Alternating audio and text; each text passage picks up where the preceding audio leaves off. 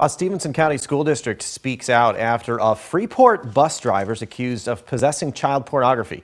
Police arrested 31-year-old Elvert Williams yesterday. According to court records, Williams was charged with 7 counts of child pornography involving victims under the age of 13. The Freeport School District released a statement this afternoon. It says in part, quote, "The allegations are among the worst that can be made against any adult, especially a school district employee.